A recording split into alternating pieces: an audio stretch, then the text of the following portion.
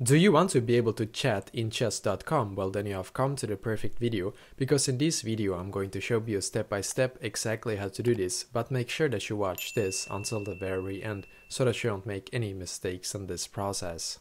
So what I'm going to do first is to go into chess.com and then of course log into my chess.com account, and then I should be taken to this page right here as you can see. Now what I'm going to do is to click where it says play, and then I'm going to click on play in here as you can see. And basically, as you can see, I'm now taken to this page right here. You can click where it says 10 minutes here, for example, or just choose anything that you want to be able to play, basically. Now I'm going to click on play here. And as you can see, I'm now taken to this page right here, which is great. What you can do in here to be able to actually chat is to click right here, and then you can basically send like hi, for example.